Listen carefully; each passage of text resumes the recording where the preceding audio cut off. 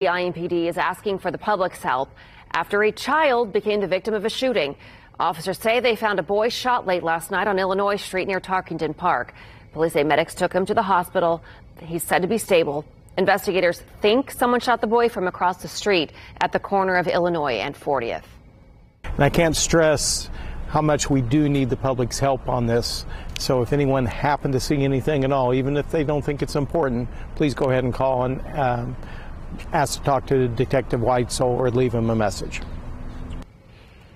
No word on the boy's age. And as you just heard, IMPD is asking you to call with any information. Randy Weitzel, the number is 317-327-3475.